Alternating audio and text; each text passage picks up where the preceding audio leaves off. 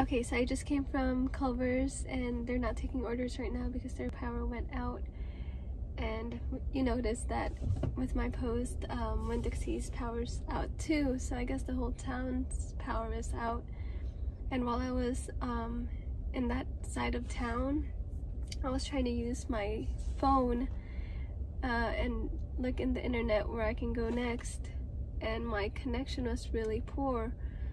So an idea that I had was, what if nobody had internet or nobody had access to internet again, and what if we have to kind of revert back to the way things were?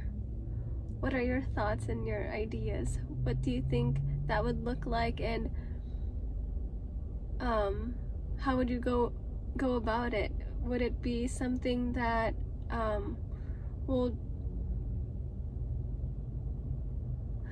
it be something that you feel will drastically change your lifestyle, or you're kind of already living in that